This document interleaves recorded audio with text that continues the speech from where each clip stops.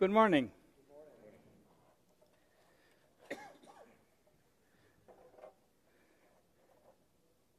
Still feels a little bit strange down here, but the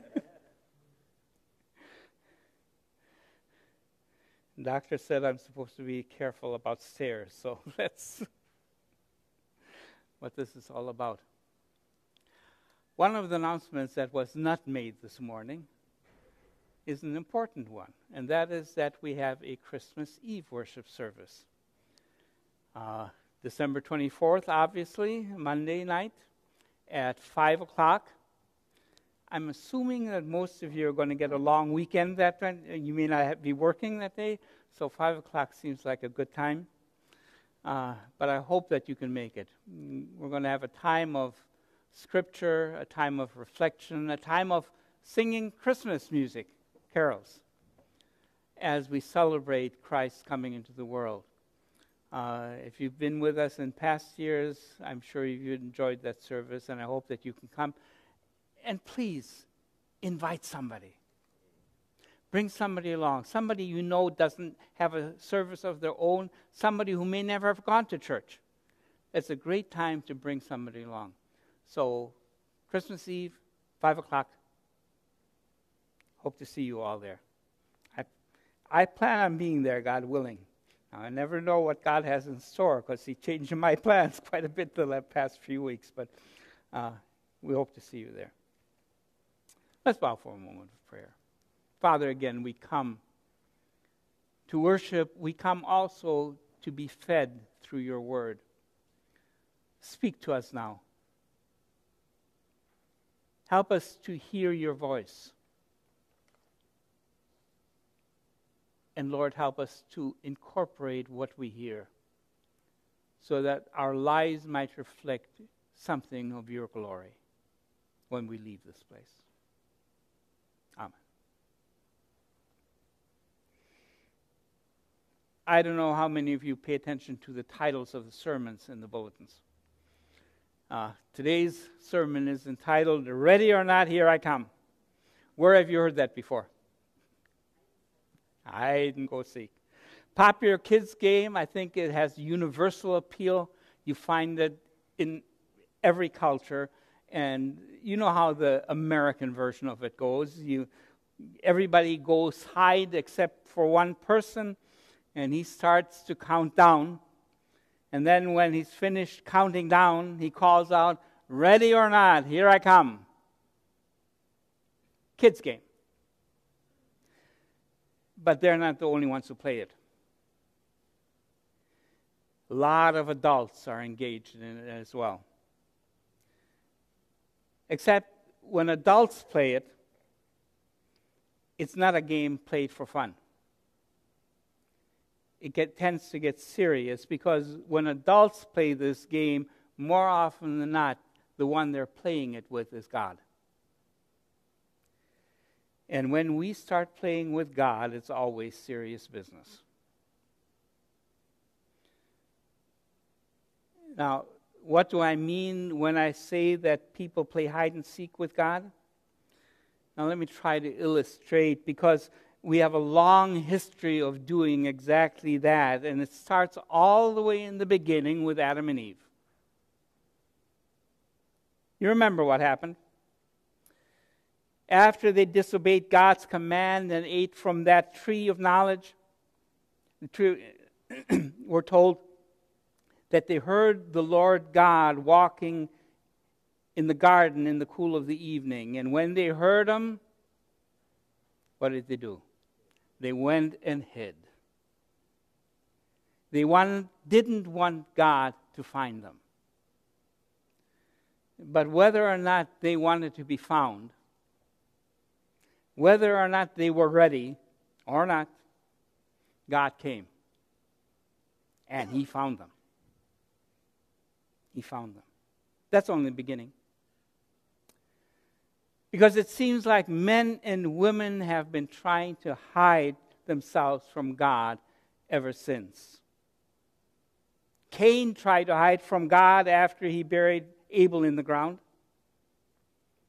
Saul tried to hide from God when Samuel wanted to anoint him king. Jonah tried to hide from God when he was sent to Nineveh. Yet in each and every instance, whether they were ready or not, God came anyway. And he found them.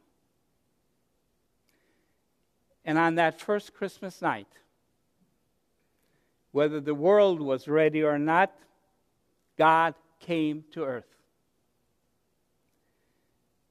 And some allowed themselves to be found, but let's face it, most did not. But the point is, whether they were ready or not, God came anyway, and he found them.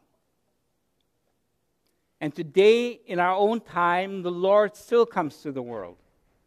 And whether the world is ready or not for his coming, whether we want him or not, he comes to find us. He comes to confront us. And when he does, we have to respond to his presence. And in the last days, when history as we know it is over, done with, when all things come to an end, again, whether the world is ready or not, whether you are ready, whether I am ready or not, God comes again in power and glory, and he comes to judge the living and the dead, and he will bring his purposes to their final conclusion.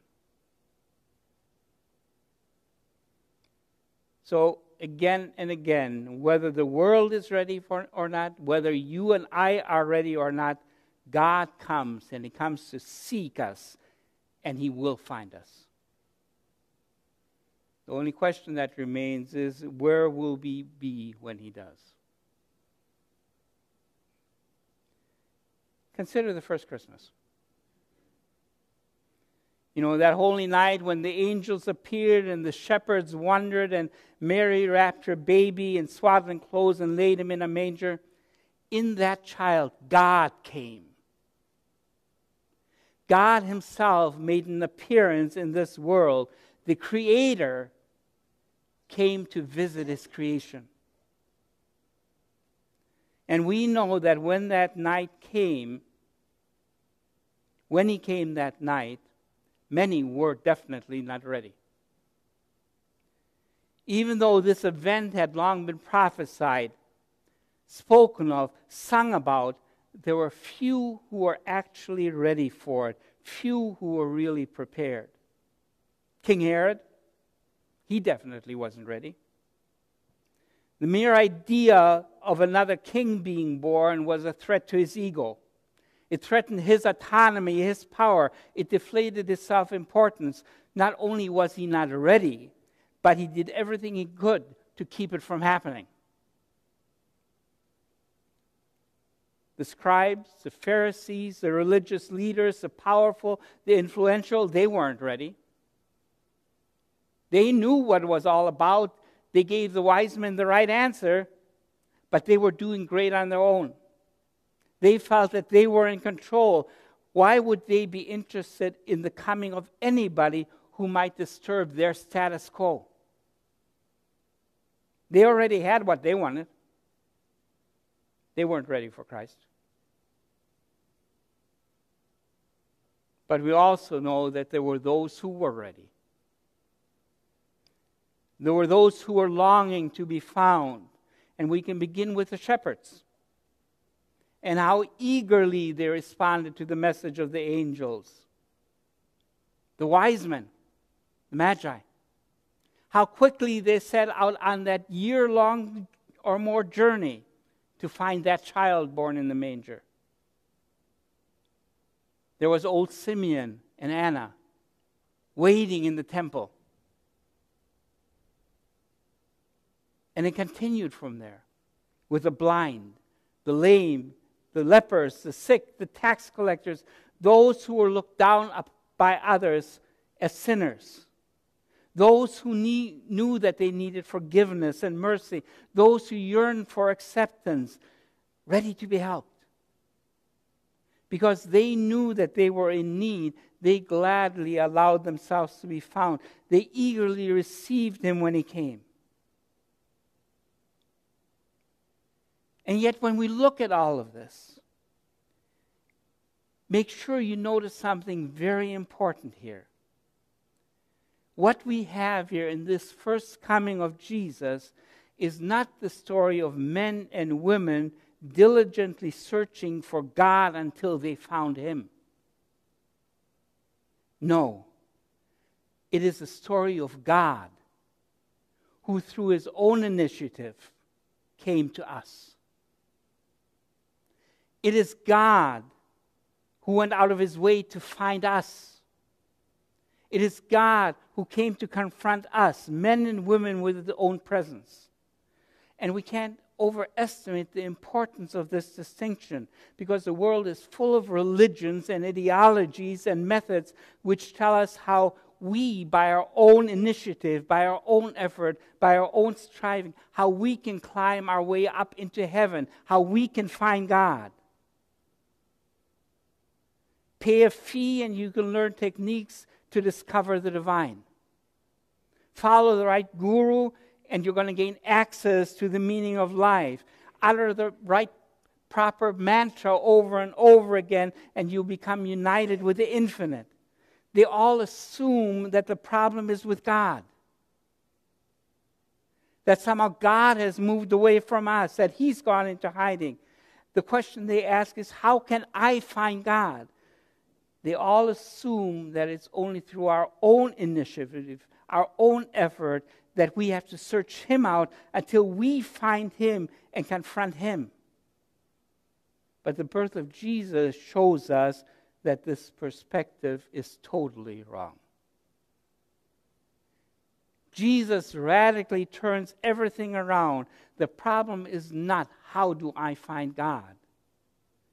Instead, it tells us that God is the one searching.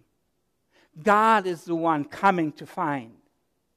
And it's He who comes to us, He who finds us, He who confronts us. We don't have to convince God to say yes to us. No, it's God who comes to us and offers us the opportunity of saying yes to Him.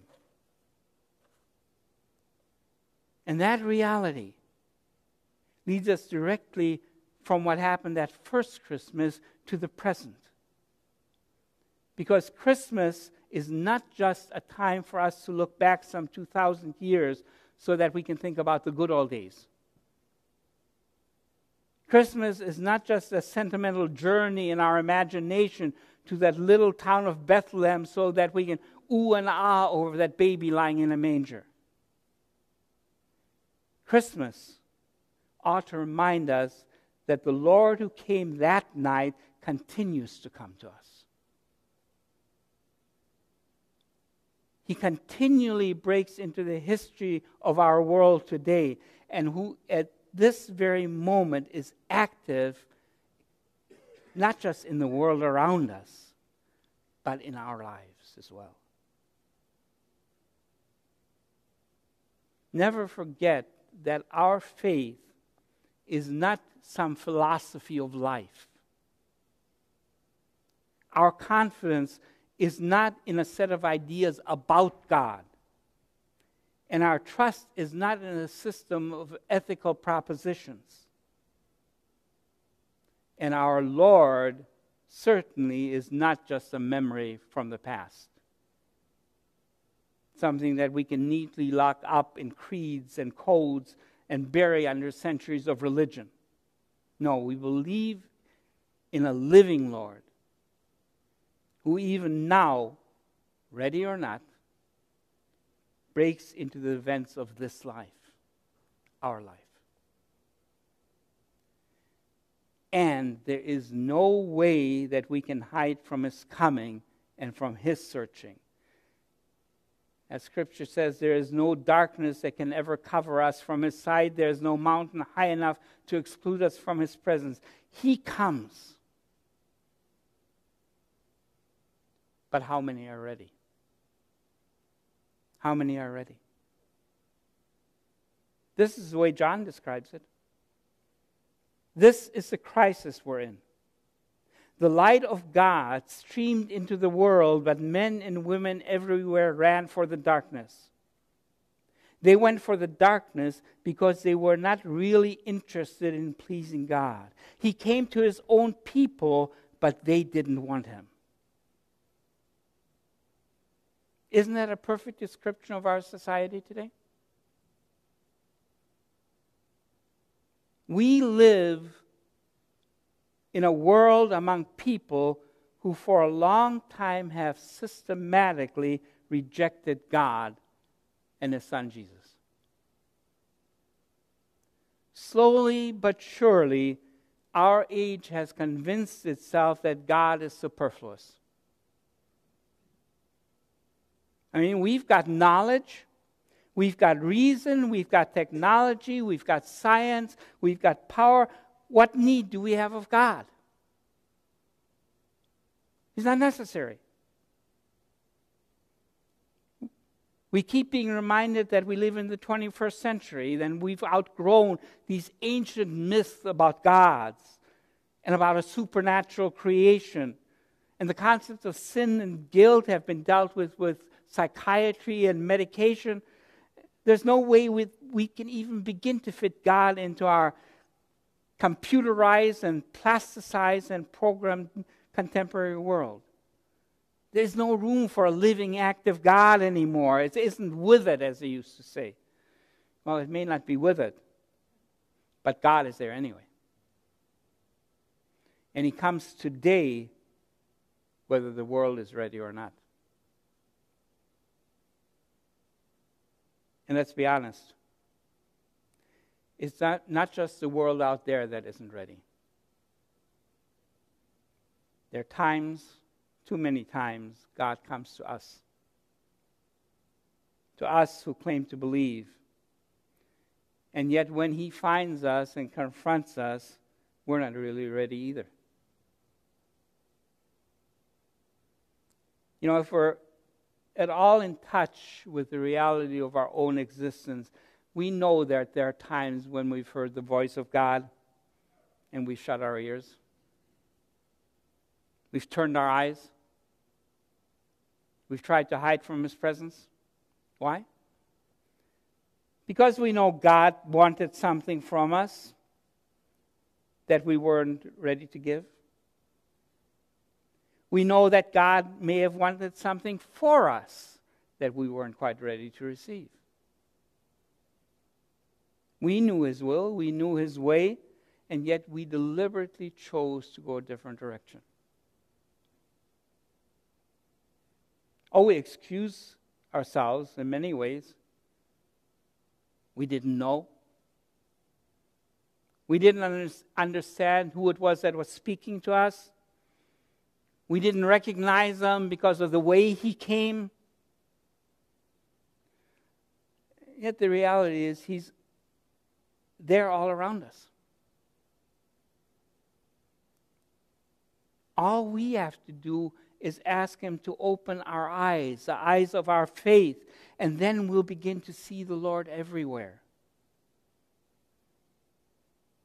And let's face it, how wonderful it is when he comes to us and we do recognize him and we receive him and we follow him, because when we do, our lives are never the same again. But even that isn't the last word. Though God comes into the world as we know it today, the world as we know it today will not endure. It's not eternal. It had its beginning, it will have its end. And its end is not without purpose. Its end is not without meaning. It definitely will not be chaos. Because there is a goal toward which everything is moving. There is a plan that will be fulfilled, and it's all in God's hands. Jesus taught his disciples, he taught us to pray, "Thy kingdom come." It will. It will. Ready or not, God will come again, and he will accomplish his purposes. and the final victory will go to him. You remember what Jesus promised those who belong to him? He said, don't let your hearts be troubled. Trust in God and trust also in me. There are many rooms in my Father's house. I would not tell you this if it were not true. I'm going there to prepare a place for you. And after I go and prepare a place for you, I will come back again. And then I will take you to be with me so that you may be where I am. And the angels told the disciples after Jesus ascended into heaven, Men of Galilee, why are you standing here staring at the sky? Jesus has been taken away from you into heaven, and someday, just as you saw him go, he will return. And again we read, and then at that last signal of my coming, the last signal of my coming will appear in the heavens, and there will be a deep mourning all around the earth. And the nations of the world will see me arrive in the clouds of heaven with power and great glory. And I shall send forth my angels with the sound of a mighty trumpet blast, and they shall gather my chosen ones from the farthest ends of the earth and heaven.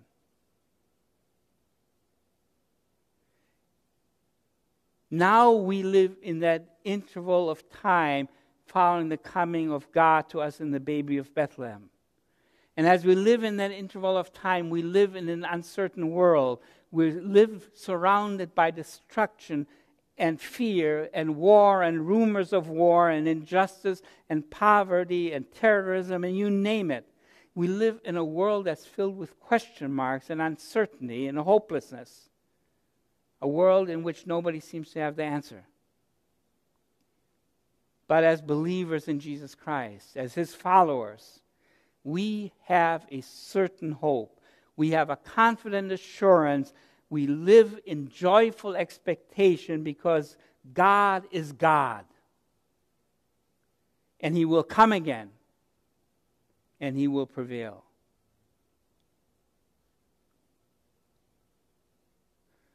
Revelation puts it this way. God calls himself the one who was and is to come. Is to come. Remember how the game of hide and seek ends? When the time of searching is over, the call goes out, Ali, Ali, oxen, all in free. And then you are free to come out of hiding. It's safe to come out of hiding and come back to home base. Well, in a sense, we are in the middle of the game right now. But we know how it'll end. We know that the one born in Bethlehem is the one who comes to us today and confronts us today, and we know that he's coming back again to bring in a new heaven and a new earth. And because of that, we have no reason to hide anymore. Because if we receive him today, if we allow ourselves to be found today, then that day we will be safe for time and eternity. That day when it comes will take us home. Eternally free at last. Ready or not, he comes. Are you ready? Let's pray. And Father, as we bow in prayer before you, I'm going to ask if there's anybody who is not ready today to examine their own hearts. Because you are here, you have come, and you are seeking them. Lord, may they allow themselves to be found right now. And if your life today is one that needs to open up to God, now is the time. He's waiting with open arms to welcome you safe at home. Will you let him? Father, we thank you for the assured hope that we have that you are coming again. And that if we trust in Jesus now, if we place our lives into His hands, if we ask Him to be a part of us, that He will do that. And He will take us safely home on that day. Father, we thank You for that assurance. We thank You for that hope. Now help us to go out and live in such a way that we proclaim that hope to the world, so that others might see, so that others might know that You are coming. Lord, guide us, bless us through Jesus Christ.